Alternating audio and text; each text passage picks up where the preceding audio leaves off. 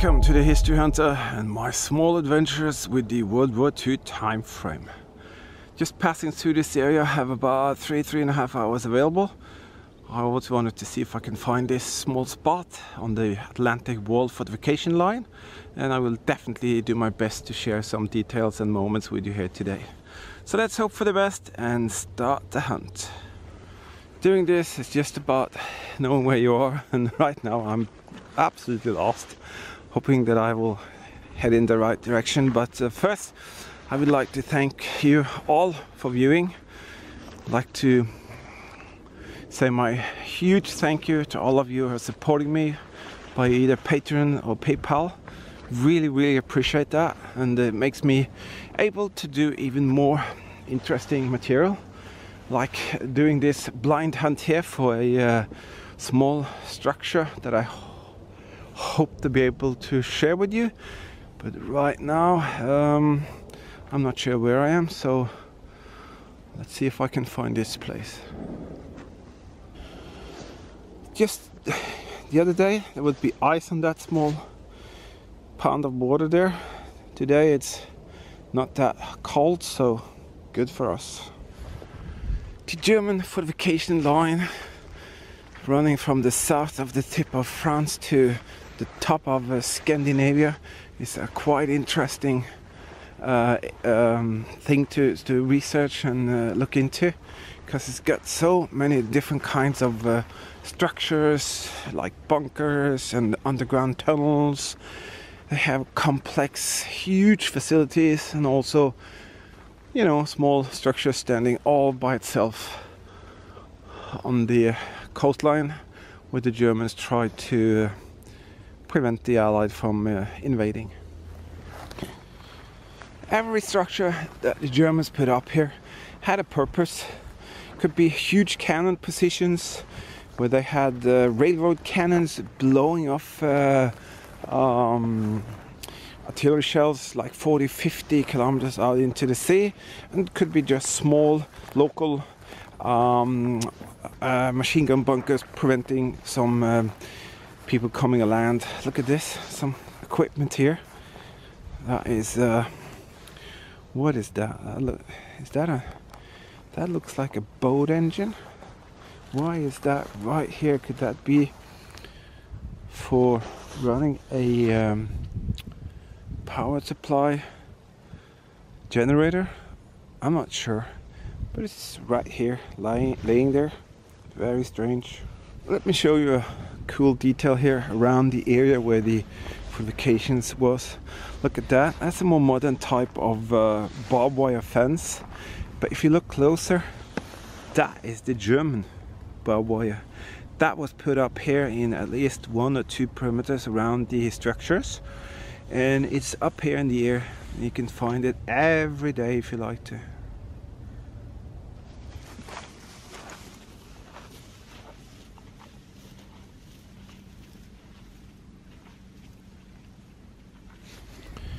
So I've been up there, I've been down there, I've been over here, and now finally I found it. It's lurking there between the rocks and the trees. Can you see it? Wow, very excited. This is a very remotely placed octagon machine gun bunker that the Germans put here to defend the coastline. So let's head on down there and check it out. I'm always very excited to see where exactly they put these structures, because they were very clever in positioning them. You can see now we're about the structure. The octagon is machine gun bunkers just around there, but you can see here they chose to put it so that they had this trench kind of line coming up towards the bunkers, because they would come from this side here and they would come up here, and into there is the bunker itself. So they used this as a natural kind of trench to be able to support themselves towards the coastline, and could hide behind here. So wow, look at that. We found it. I really love it. this is a beautiful structure here in the nature actually, and I have to say looks pretty impressive. You can see the slots there where they had the openings for the machine gun there. You can see the tilted roof, so it will deflect the grenades and bombs coming in. And on the top you can see some hooks where the camouflage canvas was pulled over. And we can see that the sun is actually rising up there. Wow, that is so nice. Let's go up and have a closer look at it.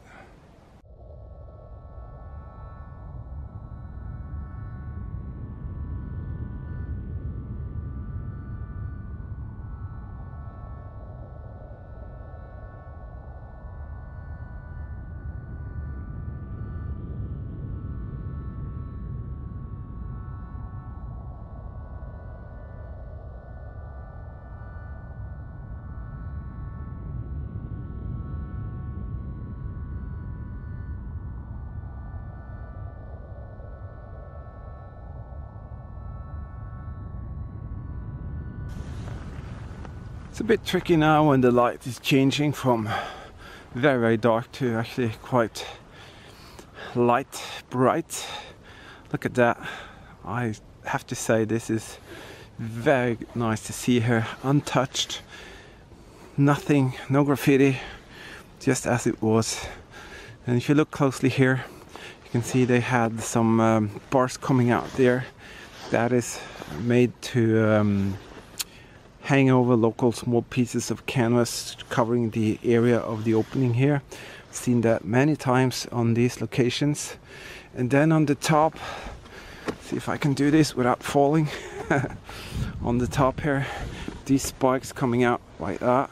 That is to attach the camouflage canvas going a bit further out from the bunker. They would reach right down here, about here, and then go up to the roof like here. See the narrow piece here would be because they wanted to have a small window where they can shoot from, but the angles inside would give them lots of room to work on. So the machine gun would be attached there on a special mount, and they could really be a powerful way of preventing the enemy to coming into the area. They might look just very, very humble here, placed there in the nature, but they proved themselves to be a very effective way of preventing invasions like in Normandy and all the beaches on the D-Day. Thousands of Allied soldiers lost their life only because some of these machine gun bunkers.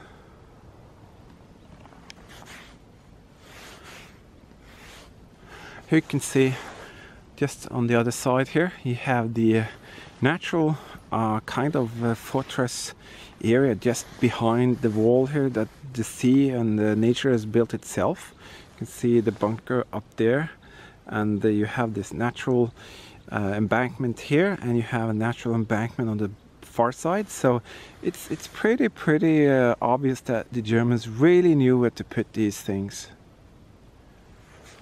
See if I can illustrate that a little bit better. Look at this wall here. It's been there all the way since the beginning, and when you come up here, it's quite obvious to see what the Germans took advantage of. See here, that wall over here, and they said let's put the bunker up there, and then we have this trench coastal line preventing lots of cover for the troops around the bunker. They could actually stack up a lot of munition here and be safe from the attack from the outside there at the sea. Quite amazing. Let's go up there and check out that octagon inside.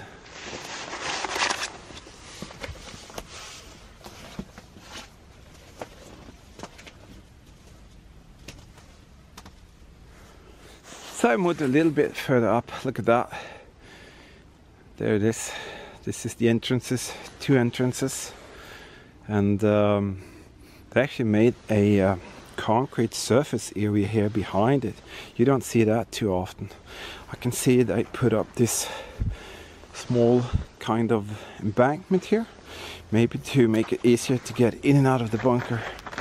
And it's actually pretty Nice. There's no graffiti, and that is so great to see. This is salt coming out from the concrete itself. Just dissolves and being penetrated to the outside. Very often you would find a layer of bitumen on the top to prevent the water from coming in, but you can see that it has separated and the roof is actually cracking off there. But you can see the camouflage canvas hooks there on the top. Let's see if we can go inside here. See if I can get you some images without over or under exposing it. Look at that. Here are the three main features of this bunker. This is where you can position your troops. Look at those stalactites coming down there. Look at that. That is wild. Look at that. That is salt directly out of the concrete. Wow. But as I said, this is where you put up your men with the machine guns, and they would have their duty standing here. I can't see the mounting rod for the machine gun. Maybe they didn't put it up, maybe it was removed after the war, but it would be basically like here. It could also be that just stood here with a hand pod for the machine gun shooting out. But you can see they could angle it like very much like this and this, so they will get very good range outside the hole there. And this is what they actually wanted to defend, the coastline that you can see all the way down there. This is the outer or left-hand door, and there is the right-hand door. Just saw something here, piece of metal, probably just some scrap from newer time frame. You can see here, look at this perfect embankment here. It's a perfect built trench. It's totally natural. It hasn't been built. That's just the way it is. Amazing. They were so clever in finding the right location for these things here. You can see here on this side, this is what they built to kind of extend the natural cover the wall of the rock would do. And they stacked it up. It was a formidable area to be behind. If the enemy fire would come from this side, you would actually be quite safe behind here. You can see they also completed the stacking of rocks right here to fill up the level to get the same height as they had up here on the concrete paved area in front of the bunker. Guess you haven't done this too often. I'm actually now on the top of the roof of the machine gun bunker. That's pretty special. Sometimes it's very difficult to get up, but here is just climbing on the rock, and there I am. You can easily see the camouflage canvas hooks, the angled roof, and inside there actually quite coarse sand. I can see bricks actually, but it's heavily reinforced. You can see there was a top layer and that's separated. Kind of neat to see. Actually made a raw casting, filled in all kinds of rocks and concrete stuff, and the rebars would be inside, and it looks like they had a last top layer to just contour it on the top. From up here you can see the structures, features, the openings left and right, the roof, you got the shooting outlets on the other side. I'm just hoping that this can be left alone. It's a nice reminder of what happened, and really happy to be able to share these moments with you so you can see these things for yourself. Not everyone lives around structures like this, so happy to be able to present these small little step backs in time to the World War II time frame.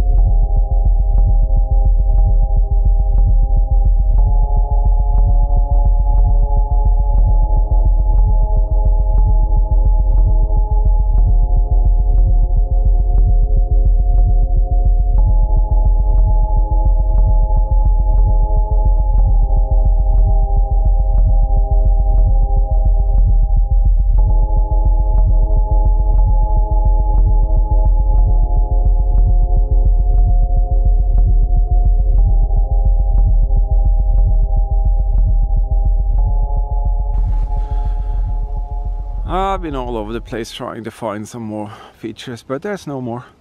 But I was very happy that I could share these small moments with you here today, and I'll definitely be back. I really appreciate all the support, all of you commenting, subscribing, subscriptions, and of course a huge thank you to all of you PayPal and the Patreon's supporters.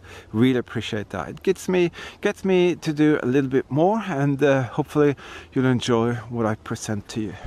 Alright, I have to go, so I'll see you later and have a nice day.